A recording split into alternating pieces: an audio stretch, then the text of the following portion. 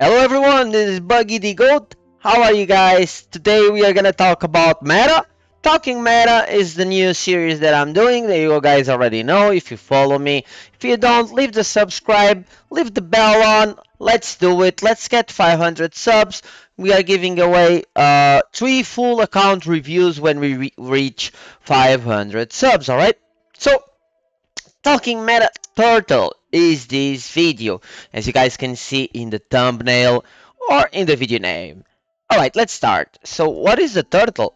We will take this example. Don't mind my artistic side, because I suck at making draws.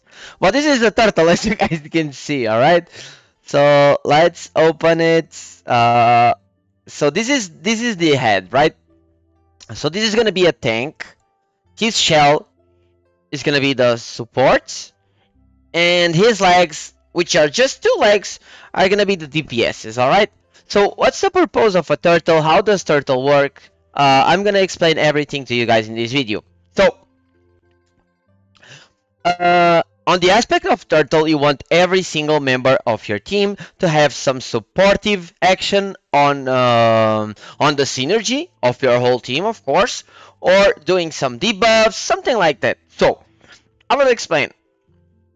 So your tank, you only have one tank, of course. You will be the one in front, tanking for your whole team, obviously, and will have some kind of supportive action towards the other members. So for example, let's say Kuma, Jinbei, Bege, so they all have supportive actions towards the other members. So Kuma is gonna protect 2 allies with his first skill. Jinbei is gonna protect 2 allies as well at 10 stars on his passive, of course, which is gonna protect them. Bege is just gonna protect himself and 1 more crew in the Castle Guardian, as you guys can see. So he's gonna protect the highest attack ally that you have. And he's gonna share damage. Other aspects of Turtle should be Kizaru is gonna have a shield for everyone, so he's mitigating damage as well when somebody from your crew crits.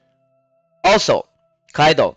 So Kaido will at start of each round balance the HP of everyone. So that's a huge supportive action towards your team. So I already talked about the job of your tank in the team. So he must be really tanky, and he also must have some supportive action towards everyone, just like the ones that I showed. On the shell, so the supports. And why shell? Because they will harden the shell. It's the ones that will make it almost impossible to penetrate and go through your defenses, alright? So the shell will not be too hard, but when the supports get in action, it will be, and I will explain. So your supports must have mitigation skills as well, just like Shirahoshi will have, but she's not out yet. But she will definitely be in Turtle because she mitigates a lot of damage. But some more examples of supports that can mitigate. So Law, also good in Turtle. He sleeps somebody in the first skill, gives attack percent, gives block shield, he gives HP per turn if it hover heals on the total amount of your crews. So let's say your crew has 99% HP and Law is gonna heal. So as you can see, heal shields absorbs overflow heal amount of caster's current skill for 2 rounds. So is gonna overheal, alright, and make that overhealing in a shield. So is very good mitigation as a support as well. Perona only kind of mitigation, if you can talk like that, is gonna be the revive, so not too good to be fair. Robin is gonna be a good mitigation as well. She's gonna increase defense, she's gonna increase crit distance, and she's also gonna give crit damage, which is not part of mitigation but also a plus. And she's gonna heal. Sorry, and she's gonna heal with blood losses, delayed damages, poisons, all of that jazz. And on the third skill, obviously, she will be doing blood loss, and it's gonna receive, all of them will receive that are affected 30% plus damage. All right, so this is very, very, very important. So you're not only mitigating damage from yourself, but you're amplifying the damage that everyone will take. All right, and it's 30%, nothing to be shabby about. On the champ side, we will have Otohime, Queen of Turtle, just like Chirashi and Tsuru and Sengoku. But we'll explain. So on the first skill, she can heal up to 3 times.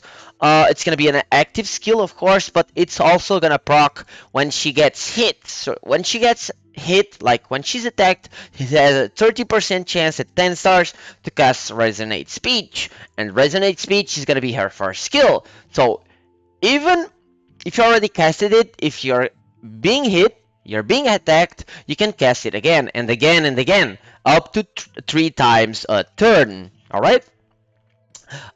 She has Mind Communication, which is gonna increase defense, and it's gonna increase healing effect on all your team.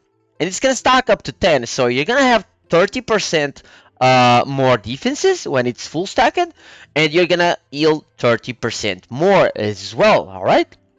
On this one, she's gonna give Resolute to all of your team. All right. Which is gonna be when they are gonna die, they will be revived at 1 HP. All right. If someone is dead, she will heal. Okay. At least one ally. She will revive. Sorry. If anyone is dead, she will revive instead of giving Resolute. But if nobody is dead, she's gonna heal everyone and give Resolute to everyone. So if they die, they are gonna be revived at 1 HP. AoE. And the passive we already talked about. Boa is also gonna be a good support. So she's gonna increase defense, she's gonna increase the damage of your champ crews, if you have some champs in your team, of course. If not, it's gonna grant still the Shepherd to the highest attack unit. And what is Shepherd? So when a Shepherd unit gets hit below 40% HP, it's gonna increase the HP up to 80%. So it's gonna heal 40% more. Well, let's say it goes below 40% to 30%, then it's giving 40% more, it's gonna go to 70%. But if you see, unit with Shepherd effect heals by 40% HP when HP is below 40%. Alright, so it has a second effect as well. So it's gonna revive by with 25% HP if you are killed. Okay.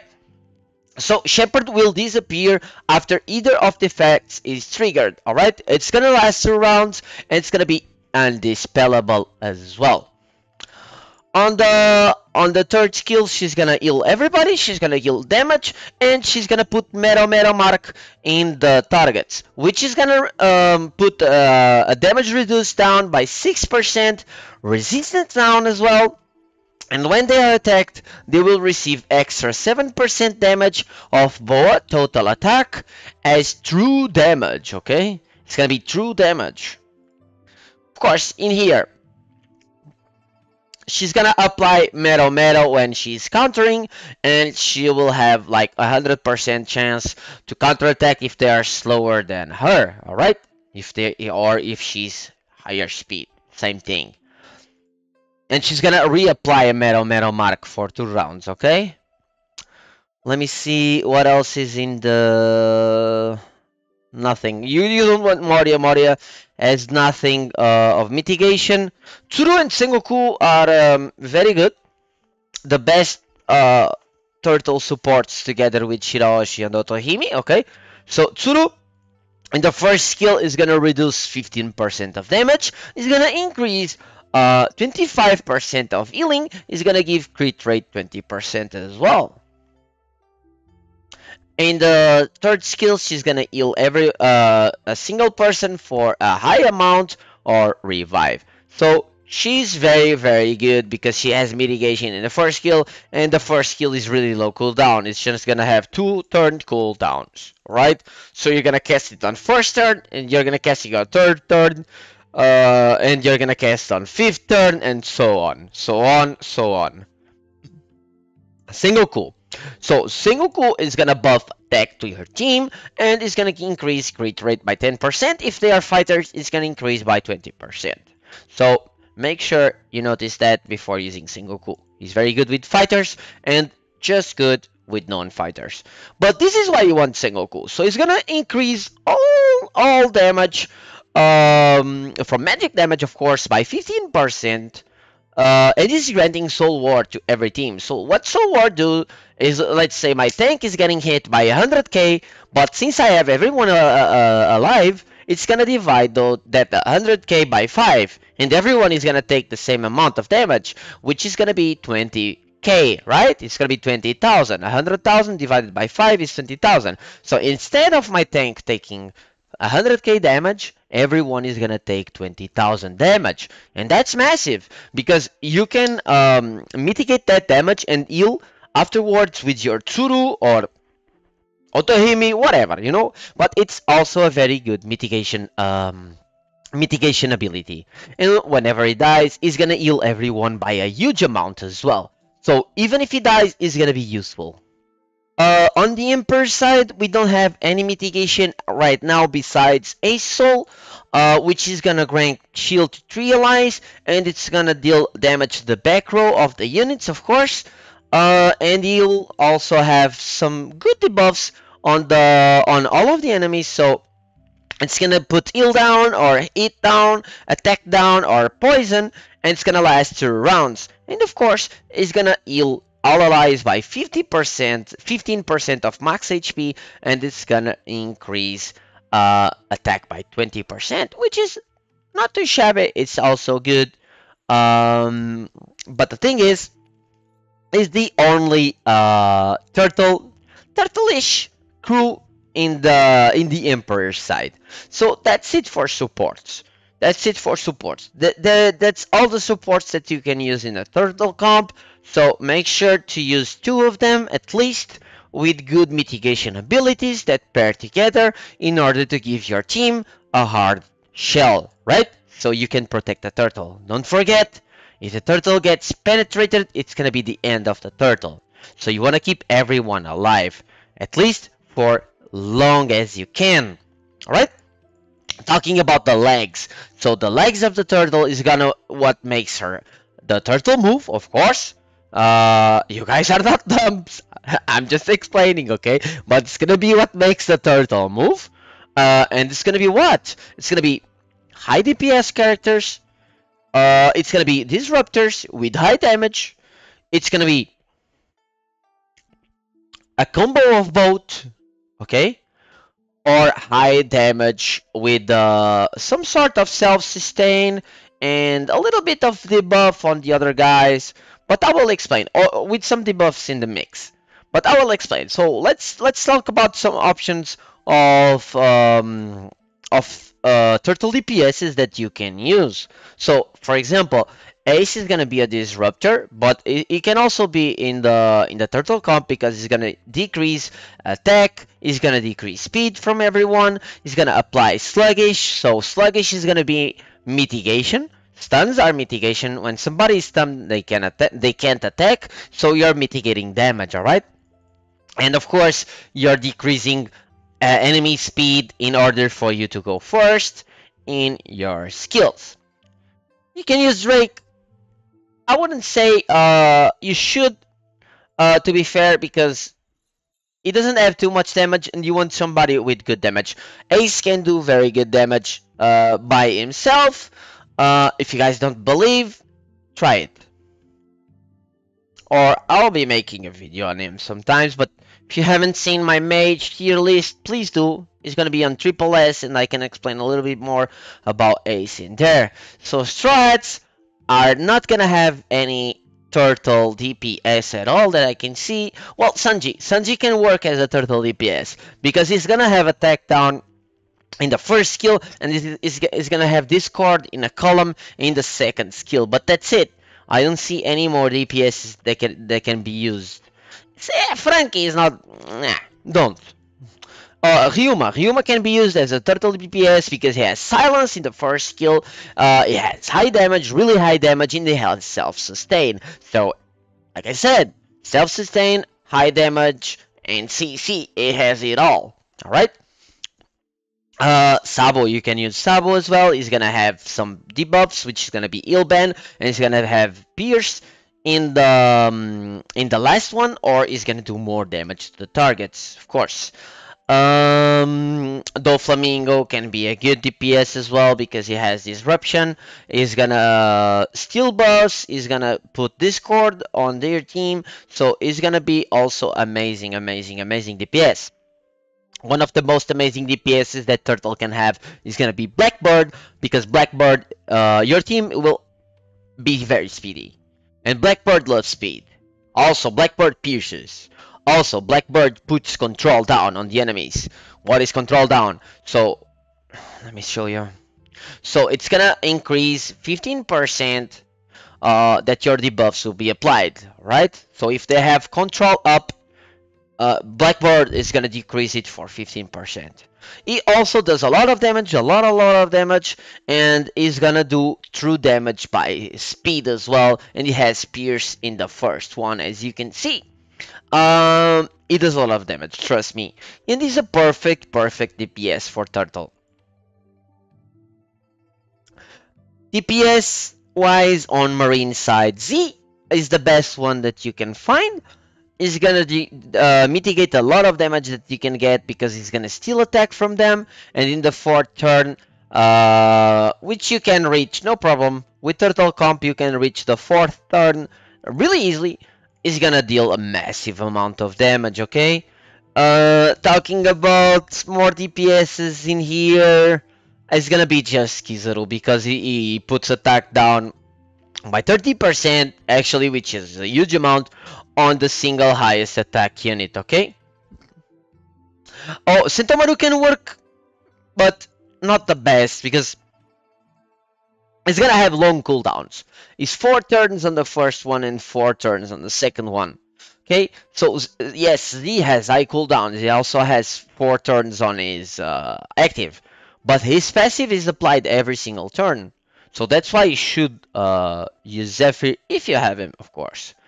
On the Emperor's side, let me see any turtle-ish. So Mama is gonna have a lot of debuffs. Mama can clean up with executes as well, and you're gonna have Rayleigh as well, because Rayleigh will have some sort of CC, which is gonna be his sluggish. If you have his skin, is gonna do a lot of damage. Another one is gonna be Blackbird, because Whitebird, sorry, because he's gonna do a dimensional tier, which is gonna increase damage, physical damage that you inflict on the enemies, and he's gonna execute people that are below 30% HP, and is gonna heal everyone if the enemies die, of course. But I wouldn't use Whitebird because it's gonna count as a third support, and you're gonna already have 2 supports. But if you have a really strong DPS that you are comfortable with, and you have a Whitebird that you want to include and put in, it's gonna be amazing as well. It's I think you're gonna miss some sort of DPS, so that's why I said that you shouldn't use him, but he can work in Turtle as well. Okay, so this is all the options that you can have on a team. Okay, talking about the crews itself for each job: tank, support, and DPS. Okay, can be mages, can be fighters, can be anything. So ghosts, what should you use about ghosts? You want to use Gale. It's gonna be one of the best ones for you because it's gonna make sure you are going first and apply those buffs on yourself and those debuffs on the enemies. Okay, and make sure you're not gonna die before you do anything, or that you take any action. Okay, second best ghost for Turtle, tied up, there's gonna be 2 ghosts. It's gonna be Onigashima and it's gonna be Purify. Very good ones. And strong contender is gonna be Pumpkin. So this is all you should have. I don't think you need any heal. You need anything like that. If you want to use something that's going to increase damage, you can use Harvest, of course, because it's going to do a massive amount of damage if you have your Perona high enough. But I wouldn't use anything else. Like Ravage is useless. Shield is okay, but I mean, it's gonna give shield to your guys. It's gonna give crit resistance. I don't think you need. You can use it, of course, but I would use something like Pumpkin. I would use something like Purify. I would use something like Onigashima because you are getting mitigation already. This is just gonna increase your mitigation, okay? So, as you can see, it's gonna grant 1 Ghost Shield to 3 allies with the highest attack, mid and back row first. So it's gonna give defense 25% a lot, crit resistance 50% a lot, and when taking physical attacks, it's gonna increase. It has a 27% chance to apply Sluggish on the attack for 2 rounds. Okay, and it's gonna last 2 rounds as well. Yes, it's good, but for example, Pumpkin is gonna be immediate value, okay? With Shield Ghost, they are gonna have to eat you, right? They are gonna have to hit you before it does anything, and it has a 27% chance to do something.